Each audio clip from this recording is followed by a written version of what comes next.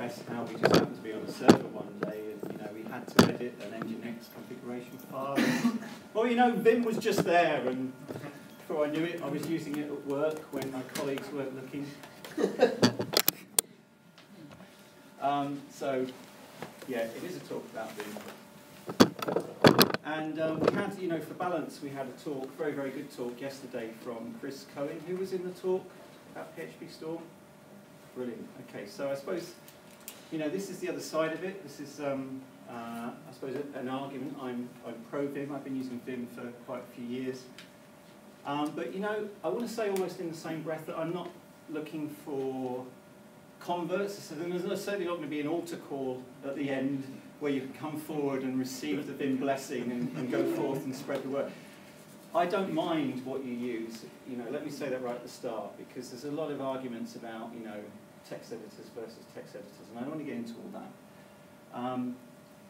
So, be comfortable with what you're using. I hope that if you take anything away from the talk today, it will be that you see something that I do in Vim and think, that's a really efficient way of navigating or whatever. I need to go home and I need to find out how to do that in whatever editor you've chosen. So, so what's on my next slide?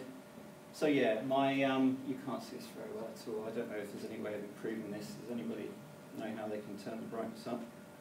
Extra marks if you can get all the film references here as well, by the way. You can tell what some of my favourite films are. It's not helping, is it? But yeah, the talk title is just a reference to the fact that Vim has a bit of a reputation for being, for those who are unacquainted, shall we say, a bit difficult to get out of. And on the other side of that is Vim also has a bit of a reputation for being difficult to get into. So I've got a hard sell. But I maintain that if you're willing to learn the basics, then you'll soon realise that what you have with Vim is a power tool. And I think the problem is that people give up. They try it and they give up after like 7 years or something. And go back to the text that they were using before. And you really got to stick at it.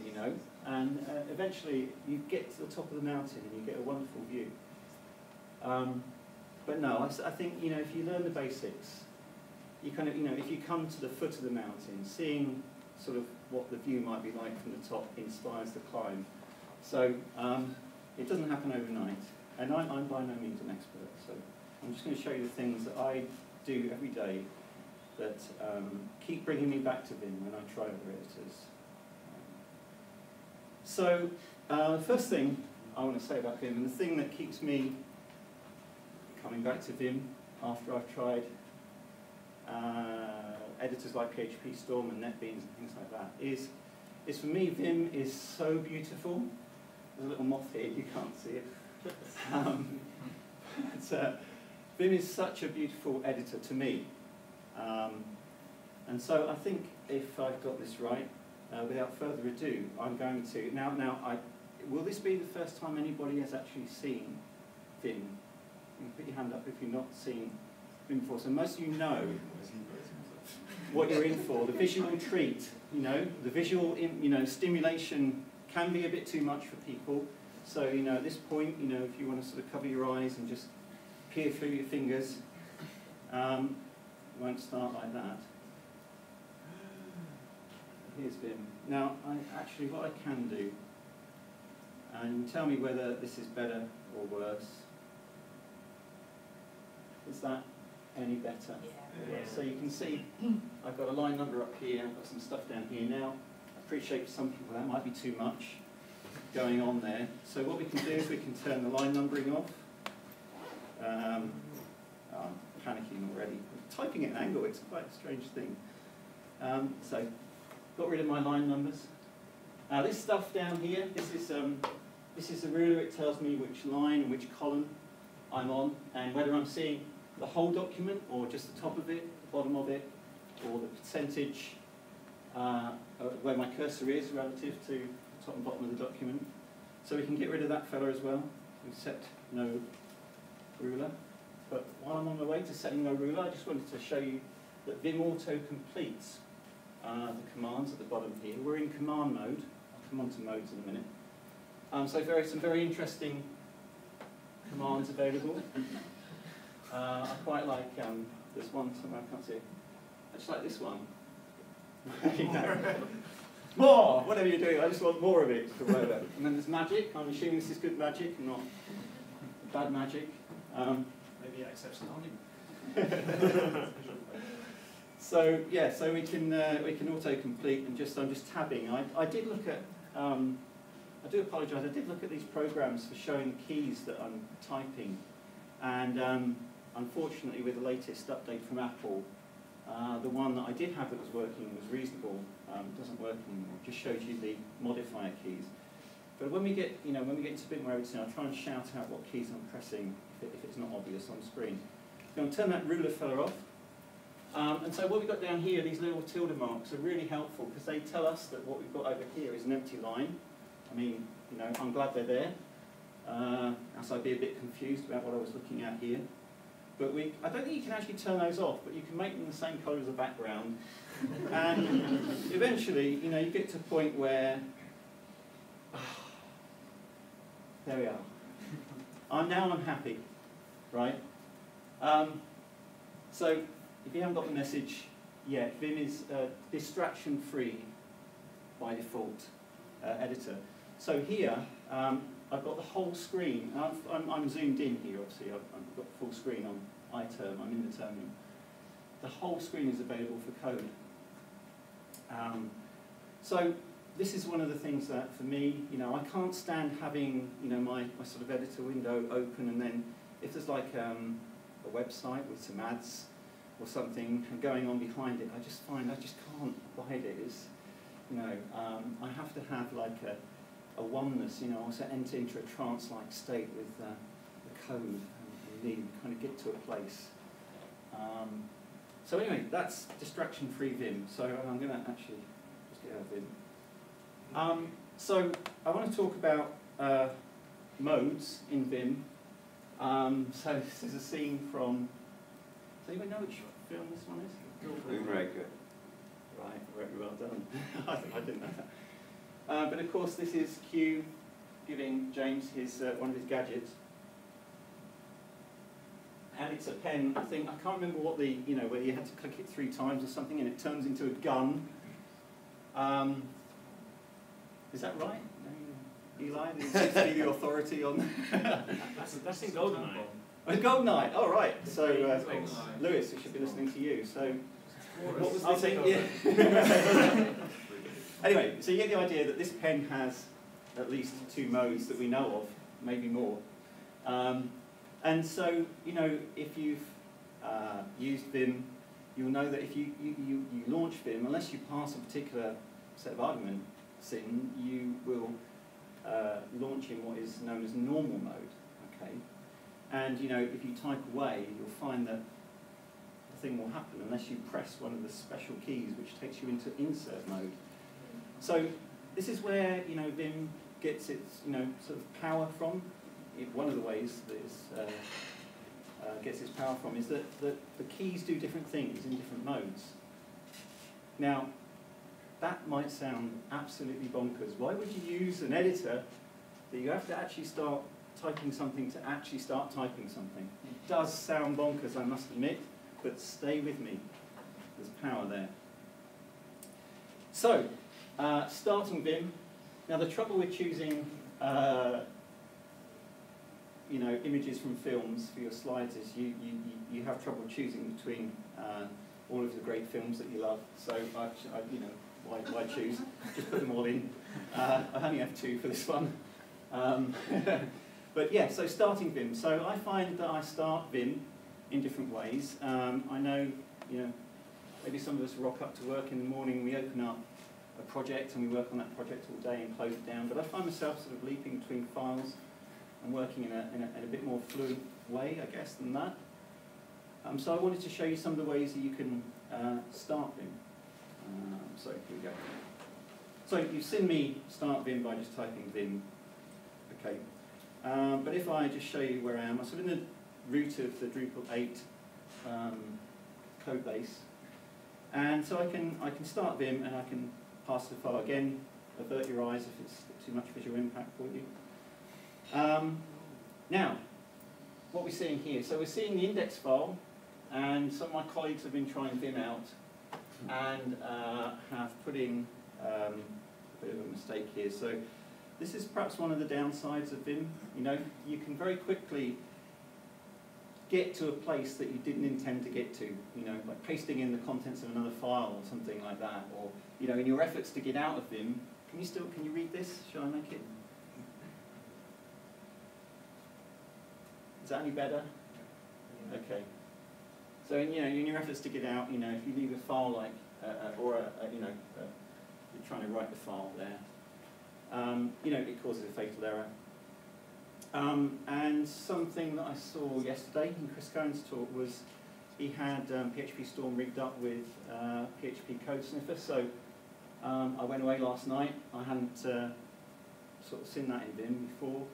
And sure enough, there's a way of doing it. And so this is telling me, this window at the bottom is telling me that I've got a PHP parse error, syntax error, unexpected colon on line 14. So I can fix that by pressing D, and then I can colon write that.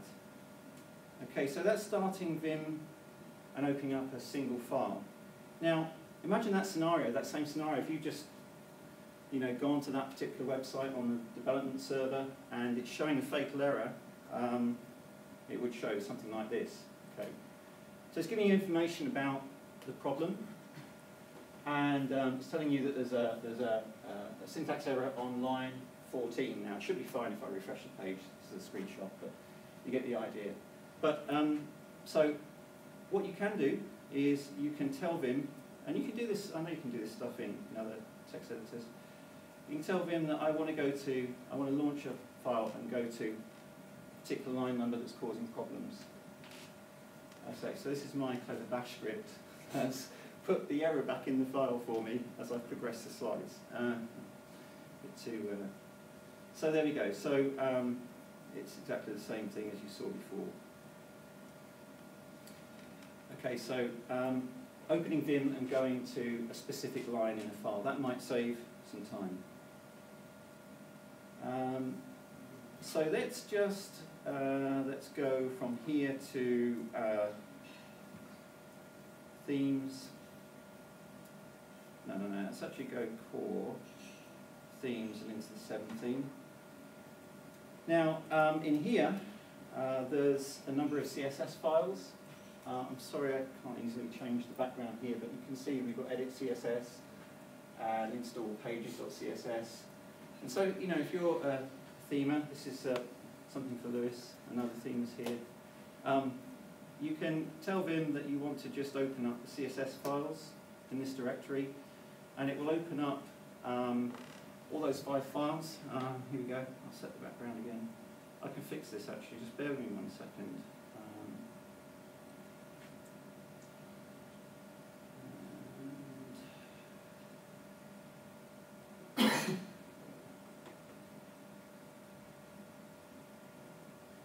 If I change this to light, then it should quit out Vim and open up those files again. There we go. So it's opened up those 5 files. Now, being a distraction-free node, those 5 files are there, but I actually type :ls to show me them, and then I can move around between them by typing :b, B for buffer. It's the name that Vim uses for describing files that are loaded in memory, and I can say, so I can go to vertical tabs and flip between the files by :d. And it's a bit of a pain on the Mac because you've got to find the hash key in Macs. But you can flip between the files, and then I can just literally, you know, go between the 2 there. I'll show you splits a bit later on, something I'm sure that you probably have in your current text editor. But I think I've got something a bit different when it comes to splits to show you a bit later on. And what I like to do when I find CSS like this, I mean, Matt and James at Code Enigma, I haven't even said who I am, have I? My name's Chris.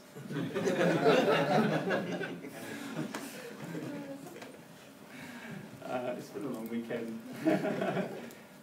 Yeah, and I work with a wonderful bunch of people called Code Enigma who do hosting and consultancy. We build Drupal websites and platforms. Yeah, and Matt and James at Code Enigma love it when I fix their CSS. So here I'm going to just select these lines of CSS. Can anybody tell me what's wrong with the CSS? I mean, to me, it's... Is it the order? Exactly. So I can just exclamation mark, sort, and order them. And I feel much happier, and so do my fellow themers when I commit this. How did you actually select those lines? So, oh sorry, this is where. So, Shift and V to get into visual line mode. And then I'm using the J key to navigate down.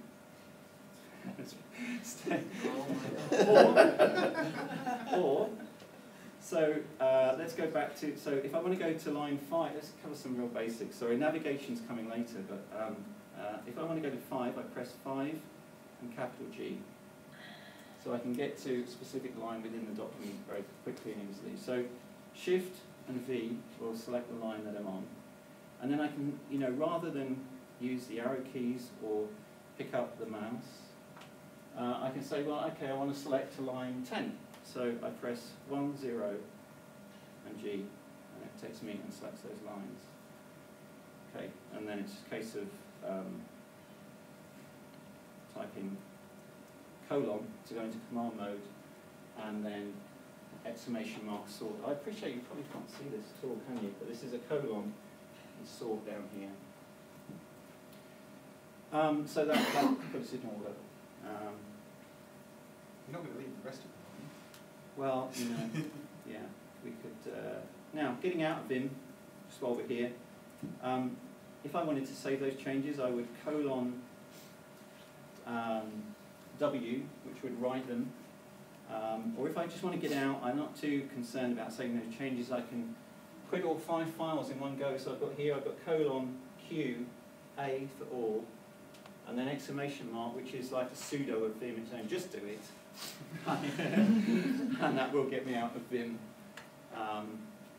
So I think probably those are maybe the 2 or 3 ways I will go from a standing start in terms of opening files. But let me show you how I will work with projects. So if I CD, what is it? CD minus will take me back to the root of Drupal. So if I just Vim here,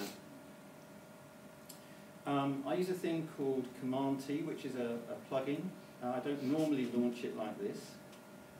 You can see it's problematic for me. But what this does is, it's usually a bit quicker than that, but it brings up a list of the whole files in the project, and what we've got down here is, so say for example I wanted to find the node controller. If I start typing node, you can see the list of files begins to get more aligned around what I'm looking for. And I can say, well, okay, I want to find node in the modules directory, so I can MO. So it's kind of like a fuzzy search, and then I can just start put node controller in there, and can you see it? I think it's just there. So, and I use this for quickly sort of moving around between files in a project, you know, rather than sort of opening up folders, that whole thing, having that side-by level with project files, I find distraction. And Sublime Text has got a nice way of doing this. I think it kind of pops down a little window. I like that. So kind of things that you'd expect to see in more sort of what would be considered more traditional editors are things like being able to get down onto controller base and just quickly jump to the definition of that class. And so Vim has this, so again I'll shout the keys out, so I'm typing 19, capital G, to get me from the top of the file to line 19. Now at this point I could use the right arrow, I could use the L key to go along, or I could use W to go across in words. I can go back with B or I can actually use E to go to the end. Can you see the difference? It's going to the end of the word rather than the beginning of the word. So getting around inside of, maybe a long line of code there's some goodness there, I think. So if I just go to controller base, and if I hit Control and the right square bracket, that will load up the abstract class controller base, and then Control 0 will take me back to where I've just come from. Tab will take me forward. Control and 0 will take me back, and you can just flip between where you're working on stuff. We'll get to splits in a minute. You probably with a big monitor have lots of windows open, lots of splits open. So there we go. Any questions at this point? Anything you've seen that's not been cleared? Will these slides go three on? already, sorry. Jane, do you want, I think your hand up first. How does it know that it's a PHP file? Is it because of the extension or the PHP stuff itself? Good question. So I'm in this file is a PHP, it's got the PHP extension, so it will know that it's a PHP file and highlight it, use the right syntax highlighting. But what I have this is my Vim configuration file, and what I have, if I search for, so this is searching in Vim, by the way, while we're here. So another distraction-free thing that I like, I hate that thing where you pop up a big dialog box and you've got all these options of searching and replacing text. Just /, I don't have to pick up the mouse, I hardly have to move my fingers off the home row. So if I'm looking for something called all group, and so this is, there's a page, it's in the resources slide that I have right at the end for setting up Vim for Drupal. This is basically Vim language for saying when I open a file which ends in a .module extension, behave like it's a PHP file. So you can tell Vim that all the sort of kind of extensions that we use, so .module, .theme, these are not sort of specific to Drupal, but treat them as PHP files. Does that answer your question? I think Jan, you had a question? Are these slides going to be available on the internet later? Yes. And I have something else that you might be interested in, but I'll come to that at the end. And is it great? Just quickly, you mentioned that the file list project files was a separate application. How do you go about installing that? Okay.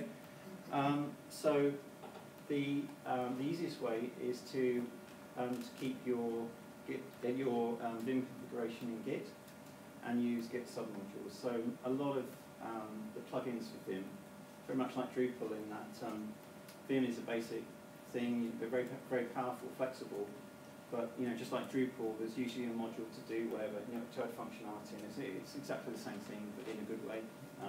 So if you keep your Vim configuration in Git, you can add the various bundles, plugins as submodules, and I've also got a link to my files on GitHub which show you how to do it.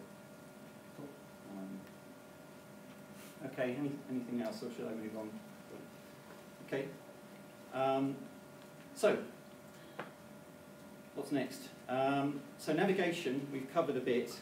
I like to think that this was a small canyon, and they made it, and they drove off, and everything was happy ever after. But I get lost all the time, and I like the way that Vim has. I've shown you some of those things just now, really, moving around in files. So I'll probably skip on to other slides. So I've already talked about the mouse and how we all love the mouse, right? And it is useful for finding things, but it's not always the most efficient way of getting around. When you can move around in Vim with keeping your keys on the home row, without reaching for the mouse or even reaching for the arrow keys. To me, is sort of losing focus. I just want to stay in tune with what I'm trying to do, get to the right line, edit, and finish what I'm doing. So, you know, maybe we should let Snowbell finish the mouse off. So stopping Vim, go next, and stopping Vim. I think there should be, yeah, so getting off the bus. So there's lots of ways of getting out of Vim to answer the, you know, the talk title, how do I quit Vim? So if we have Vim index open, I can do some things. I can just press, what we have down here is : quit, Q for quit. Now if I've made an edit to the file, say for example I've gone to line 10 and I've just put in some stuff. I have another plugin called GetGutter. I don't know if you can see this stuff here, but it's telling me that I've made some additions to the file. It would show a tilde key if I've made some edits to a line. If I've removed some lines, a little red minus thing. So I quite like that. Don't consider that too much of a distraction. But if I try and quit out of here, oh, I can. Did I save it? You did say that. I didn't save it. So if I made some edits, 11, G, put another line in. And if I quit, it will tell me that I've not made it right. So it kind of gives me some information. It's a little bit scary. I maybe should tone down the colour of this. But yeah, it tells me that I can add an exclamation mark to override to get out of Vim, or I can write the file, which is just : W. Now what I can do, which sometimes I use this a bit, so if I want to, for example, I'm a little bit old school, right, and I know we have version control, but say for example, you know, you can do some nice things in Vim where you can just say, I want to save this portion of the file away, so I can press : to go into command mode and type 17, beginning of this try block, and the end of the try block is 23, and I can just say W that to desktop temp.php, and that's just saved that portion of the file. We're still in the same file. If I press Control and G, it tells me that I'm in index and it's modified. But in addition, we have on the desktop the file that I just saved. Oops. So it's just that portion of that file. So I know you can just sort of git reset and stuff, and you know, but I'm a bit old school. I like to copy away bits before I change them sometimes. So if I want to get out of all of those files, again, Q, A, and exclamation mark will do it. So Vim splits, being able to edit multiple files at the same time, to have two files side by side, to have the same file side by side, and be looking at the top on the left, for example, and the bottom half of it on the right. I find that useful. I find myself doing that a lot. So this is actually how a tennis court is laid out, done in Vim to scale. I'm quite proud of this. I'm obviously got too much time on my hands. And I've got some tennis players, and they jig about a bit, and this guy on the right is going to serve. He slips on the wet grass. You can't see this, but it says nude over here. Tennis players can do the splits as well. This is me before I went grey and grew a beard. But not all tennis players can do splits in Vim, which is an important distinction. So where are we now? We are in themes. So if I open up those, I didn't show you. So you can, sorry, those are things I'm thinking of. So if you like tabs at the top of your files, you can do this sort of stuff as well, and you can have a more traditional kind of view where you can tab through the files. Was that the dash P? The dash P, sorry. Yeah, I just forget that you can't see what's going on down here. Really sorry. So for example, we can see, actually, I'm just going to quit out here, quit all, and just open those files without the dash P. So as I showed you before, :ls will list the files that I've got kind of loaded in memory. And so for example, I want to have a look at the vertical tab CSS as well. I can type vertical split buffer and give it a number.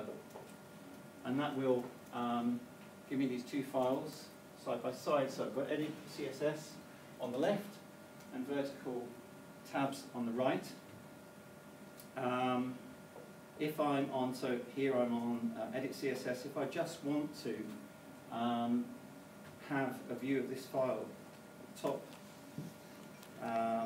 I can just go to the bottom of the file by pressing capital G. So I'm at the bottom of the file at this window, the split at the bottom and the top of the file at the top. You might find that useful. I do use that quite a bit. And you can just keep splitting. So we can.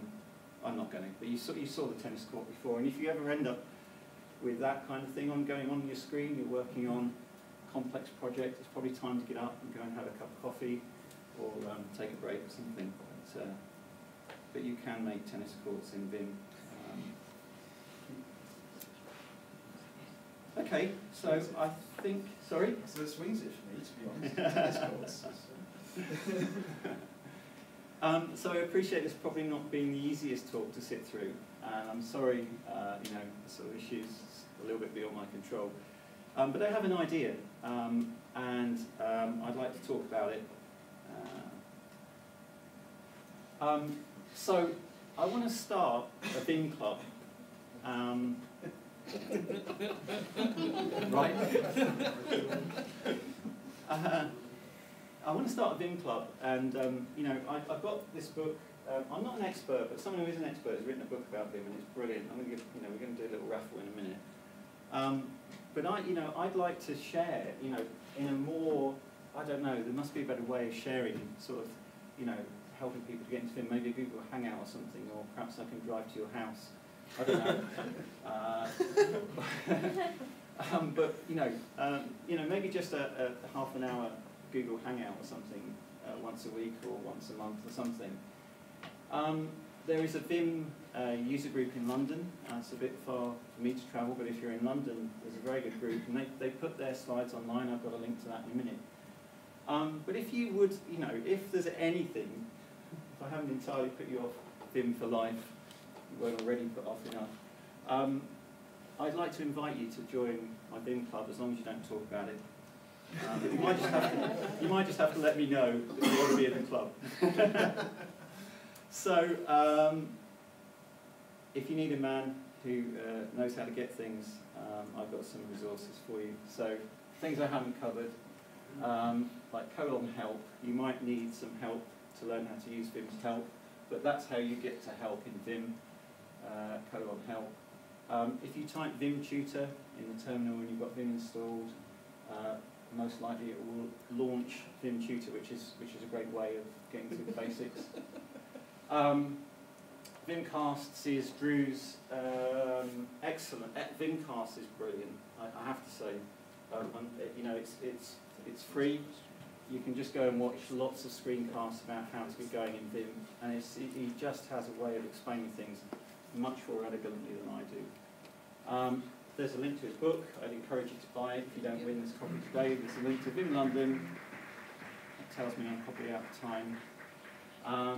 Learn Vim by playing a game. Now, some of the levels are paid for, but that's it's good fun. You can have some fun on there before you need to get your credit card out. Vim Golf. I've never actually played Vim Golf, but the idea is that you pick a sort of an editing challenge and you do it in the least keystrokes. Janus. I really don't know if I'm pronouncing that right, but it's a Vim distribution that kind of sets you up out of the box with kind of the more sort of feature, the kind of features that you're used to with an IDE. And then there's the Drupal Vim RC project again. I didn't have time to try this out. I'm really sorry, but I will let you know whether it works for me.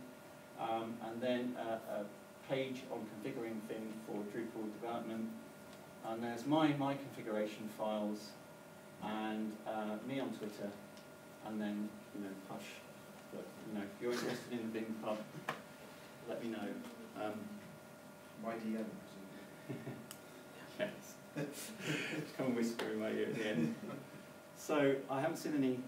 Are we? What are we doing for Yeah, time? we've got about 3 minutes for questions. Oh, 3 minutes for questions. Right. Yeah. Okay. Yeah, I Jenny. need help getting out of Vim Help. Right.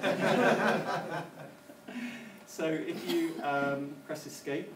Yeah, I'm Probably. not getting anything with this game. Okay. So if you hit escape and then can you hit :Q? So that will quit whatever other mode you go into, or Yes. Okay. It's just the universe we're getting out of what you've got Gotcha. into. Yeah. It's escape is always the first port of call, or Control-C. If you find that easier. The escape key is right up on the left, but Control-C is a bit more natural. And then, :quit. Yeah. Auto-completing. A lot of SDKs will have Yeah. you type /** and it will create a documentation Yeah. block with your parameters pre-filled. Yes, Vim supports snippets, the idea of snippets, and auto completion as well. So it has a really nice. I've run out of time, but you can type a word and it will auto complete by finding occurrences of the same word in the document or above you or document below you. You can specify. There's auto-complete plugins. There is, snippets as a plugin for Vim. Then can snippets be dynamic, so it can read a function or a method Exactly. and pull the name of the parameters up into the documentation Exactly. block and stuff like that. Yeah, all of that. All of that. I didn't have time to demonstrate multi-cursors. Dave, we were talking about Sublime yesterday. It has it. I got it installed in. Only took me about 5 hours last night.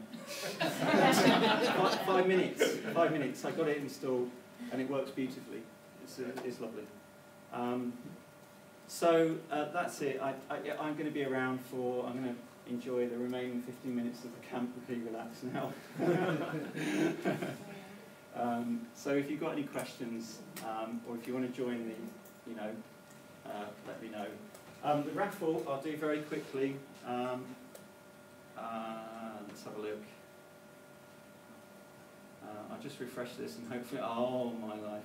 Has anybody got internet? And just tell me who the names of the people are. I think it was just me. No, it's just me.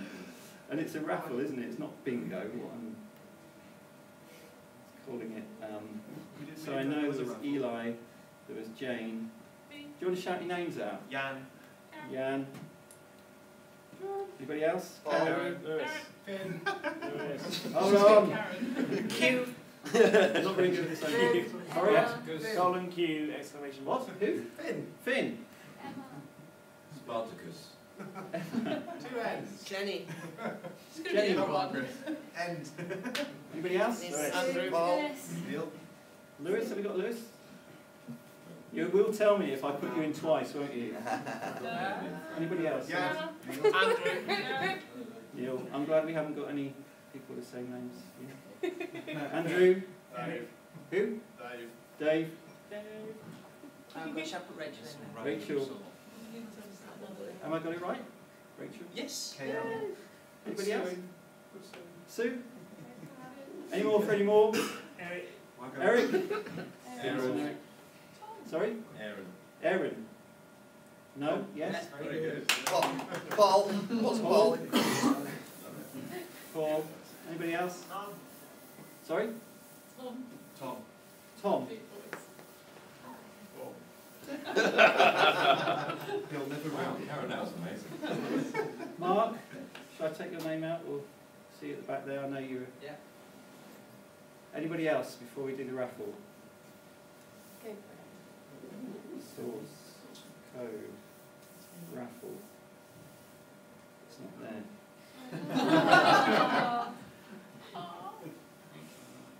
Did you save that list? No. No, it's all right. I'm not looking for that. I'm looking for. Script that randomly selects the line. Yeah, exactly. Yeah, and is it Vim raffle? Oh, this is embarrassing. I'm really sorry. Shows like that. You're not doing anything this evening, are you? Right, okay, so I have a script here, and you can check the source code out on, it's not mine, it's Drew's. So it will pick a name out at random when I call raffle. So you ready? Do you want to do a bit of a drum roll? Here we go! Hooray!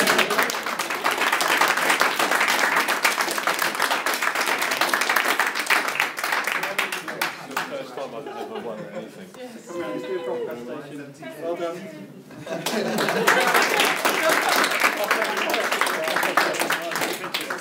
Just, one for the family album. Look, kids. I am.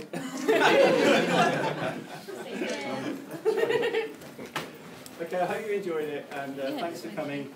Thanks, Chris. Safely.